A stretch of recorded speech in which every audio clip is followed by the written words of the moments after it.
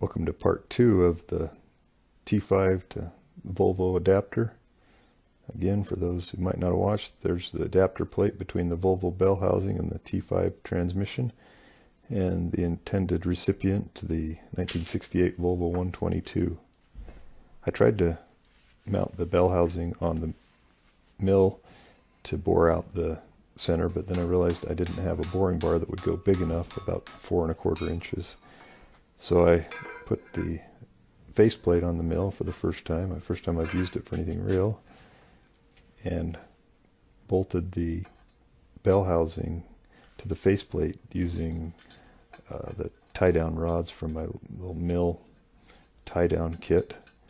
There's the 4 mounting bolts that bolt the bell housing to the transmission, and I just ran a threaded rod from the slots in the faceplate through those mounting holes and secured down. I've got a drill chuck in the register, or the bearing register on the bell housing, to help line it up and get it centered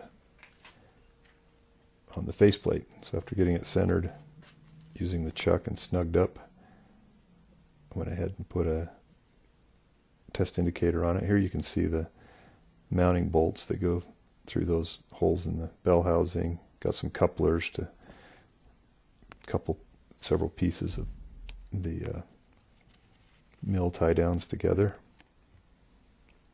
and it's a little bit sketchy, so I was careful to make pretty light passes the whole time.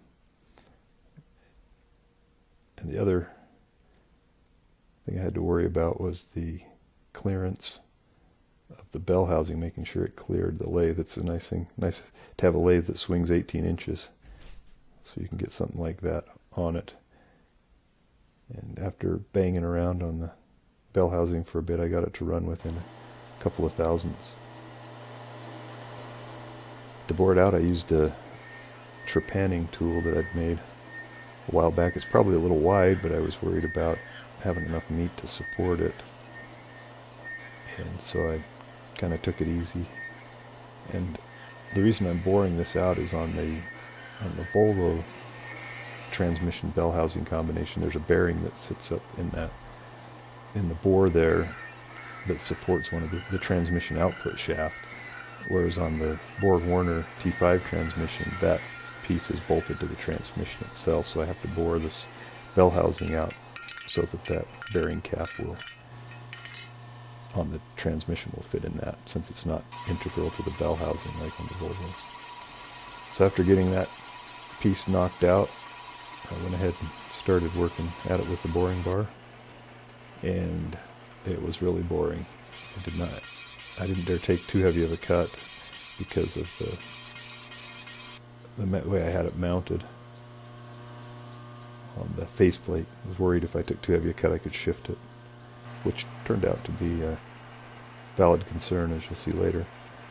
But after a couple measurements and a lot of time boring, we got it out to the final bore size. So I thought. I was getting pretty fancy spinning the bolts off and into the chip tray in slow motion. I think where I ran into the problem was I was taking moderate cuts with the boring bar, and cut right up to within a few thousandths, taking a heavy cut, and then I took the finishing cut, and I think because it was a light cut, some of the spring that had been in the tool came out, and so I ended up with a sloppy fit. As you can see, there's way too much play in that to work. But fortunately, we happen to have a couple extra bell housings laying around, so we're going to try it again.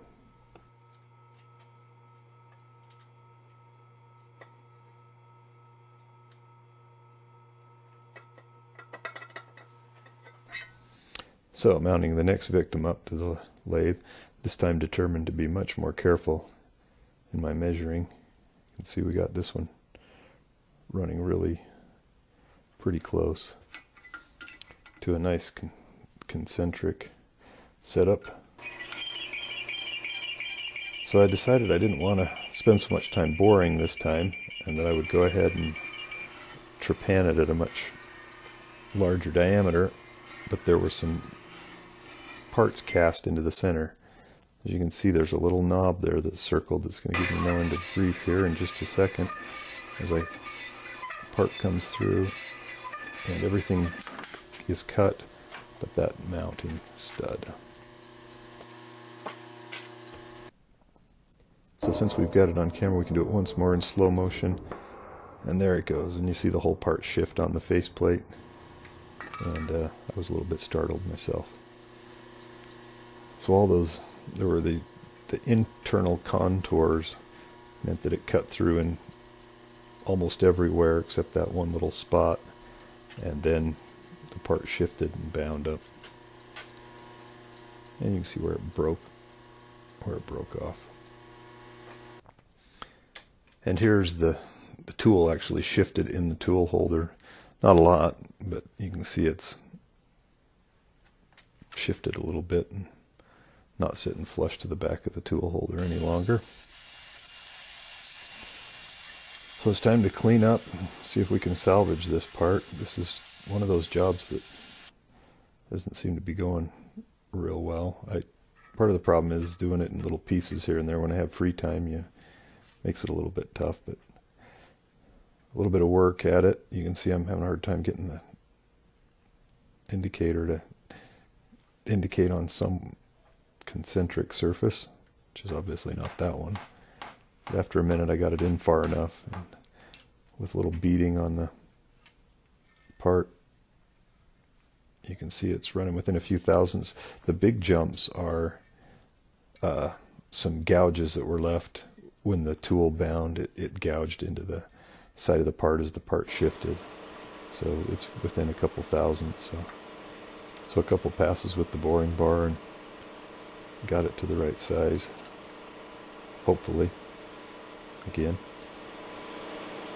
And let's take a look inside there and see what the part was that caused so much trouble.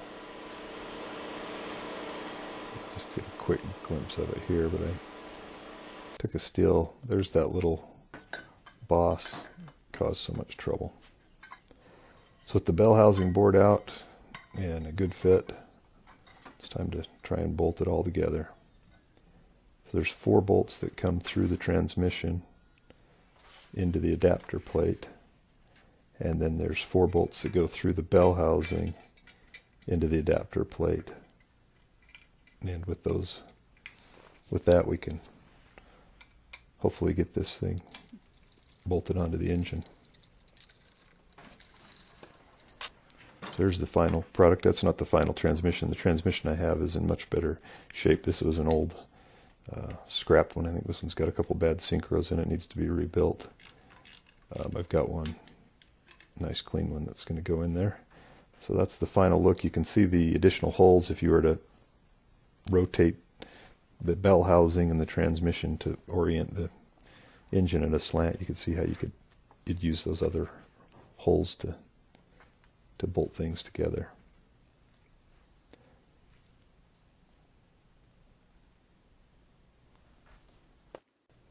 And there's the whole unit, and now I'm trying to fit it up onto the engine that it's going to get bolted to. But it would have been nice to have help. Fortunately, there's some dowel pins in the engine that go into some holes in the transmission. I'm trying to hold the tail up while I get a couple bolts in to hold it. And here's the final result. Looks like it bolts up nicely. The engine can really use some cleaning. I've got to get that cleaned and repainted before we put it back in the car. There's a couple stills of the engine with the transmission on.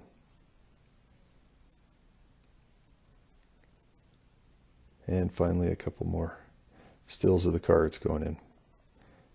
Most of the work's going to be in getting the car put back together. But thanks for watching. Hope you enjoyed it, and we'll see you on the next one.